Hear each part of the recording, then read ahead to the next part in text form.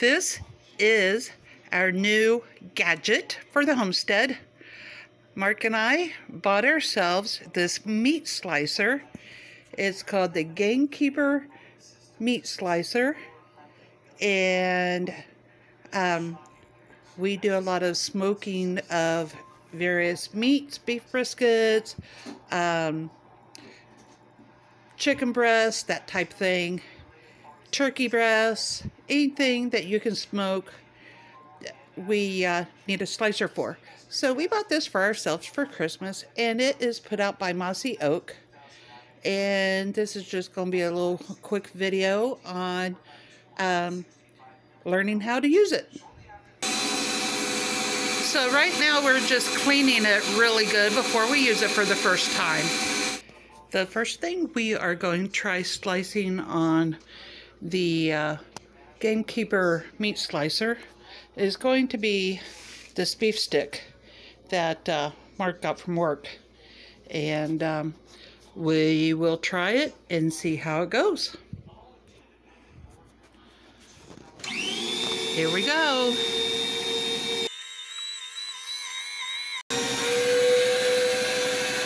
Can you maybe angle it just a little bit so I can get some footage of the back?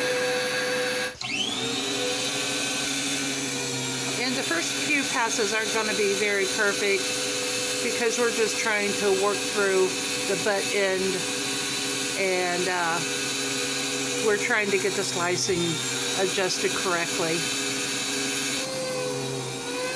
Now, one thing we did notice is that it does have suction cups on the bottom to hold it secure. However, because we have concrete countertops, the suction cups, of course, will not form a section. But other than that, I think we are quite pleased. And also, if you notice on the back, Mark is having to hold his hands back there to catch the slices. I'm sure you could probably lay a piece of wax paper or something back there to catch it. But just a wee bit inconvenient, not a deal breaker, just a wee bit inconvenient. And this is great.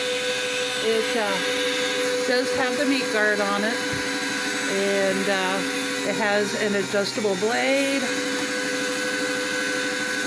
Nice, smooth, even slicing. And then back here is the adjustment knob. And even on thicker slices, you can see just how perfectly it slices.